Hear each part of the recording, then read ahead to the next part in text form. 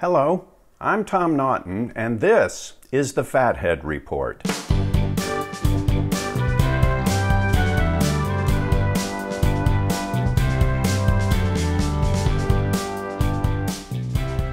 Well, I guess I need to create an ongoing segment called Meat Will Kill You.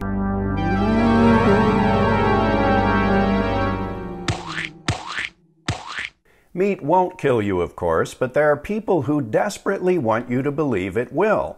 So they're constantly producing studies designed to scare you. And when I say scare you, I'm not kidding. A writer for the UK Telegraph described the most recent Meat Will Kill You study as frankly terrifying.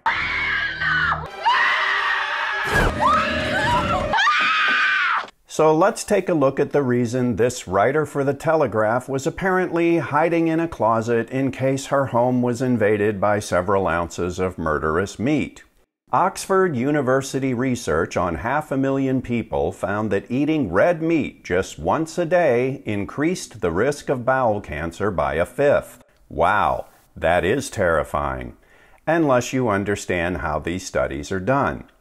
A study like this is what's called an observational study. And to explain what that means, here's a clip from my recent film, Fathead Kids. Suppose Dr. Fishbones visits a tiny world called the Planet of Tragic Fashions and gathers a bunch of data on all the residents. When he runs that data through a computer, he notices a surprising connection. Captain, I've discovered that residents who get just above the butt tattoos are more likely to develop cancer. We've got to put a stop to those tattoos, Captain. Is Dr. Fishbones correct? Do his findings prove that the tattoos are causing cancer? That would be incorrect, Captain. Dr. Fishbones conducted what's called an observational study, which means we look for traits and behaviors that seem to occur in the same people. If we find them, we say the traits and behaviors are correlated, or associated, or simply linked. But as Dr. Fishbones should know, correlation does not mean one thing is causing the other to happen. It could simply be that people who get tattoos are also more likely to smoke cigarettes, or drink large sodas, or eat Pop-Tarts for breakfast, or play with toxic chemicals for fun. These other factors are what we scientists call confounding variables. Observational studies are full of confounding variables, which is why they're constantly contradicting each other. In fact, a researcher named Dr. John Ioannidis reviewed decades of research and found that 80% of the conclusions drawn from observational studies turned out to be wrong.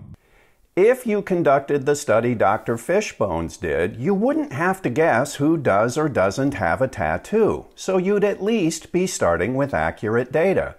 But for dietary studies, that's not the case. To determine what people eat, researchers have them fill out something called a food survey, which looks like this. Do you see the problem here? These surveys are wildly inaccurate. Some people report eating so little they couldn't possibly develop cancer because they'd starve to death first. Then near the end of the study, researchers have people fill out the same survey again. And from this, they decide what people have been eating for the previous 5 or 10 or 20 years. But let's suppose people can actually remember how much of everything they've been eating and they report it accurately. You still have the problem with the confounding variables Mr. Spot mentioned. And guess what? In this study, the people who developed colorectal cancer didn't just eat more meat. They were also more likely to smoke. They also drank more. Ah, but wait, the researchers tell us, we adjust our data for lifestyle factors like smoking and drinking. Well, actually, they adjust the data based on how much people tell them they've been smoking and drinking. But heavy drinkers routinely underestimate how much they drink. And smokers routinely underestimate or just plain lie about how much they smoke, or even if they smoke. But okay, let's forget all about that. Let's pretend by some miracle the researchers had accurate data all the way through top to bottom. In that case, would the higher cancer rate among the heavy meat eaters be frankly terrifying? After all, 1/5 more colorectal cancer sounds like a lot, doesn't it? Well, let's take a look at the data. This was a study of nearly 500,000 people. Among the people classified as the lower meat eaters, 5.49 out of every 1,000 developed colorectal cancer. And among the people classified as heavy meat eaters, it was 6.58 out of every 1,000. So for the people classified as heavy meat eaters, the actual increase in the odds of developing colorectal cancer was 1 in 1,000. And here's the final reason not to be terrified. Good scientists don't accept a hypothesis unless the evidence supporting it is consistent.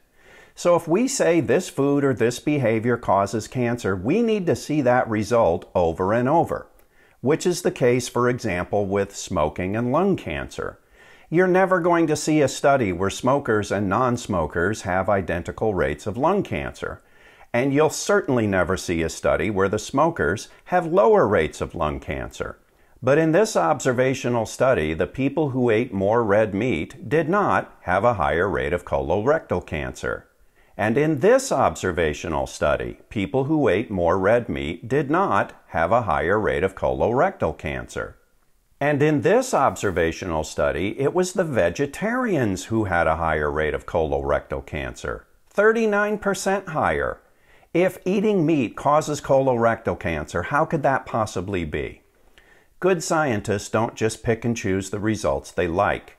And when it comes to meat and colon cancer, the results are all over the place, which means it's highly unlikely that meat causes colon cancer. So enjoy your bacon. And you can stop screaming now.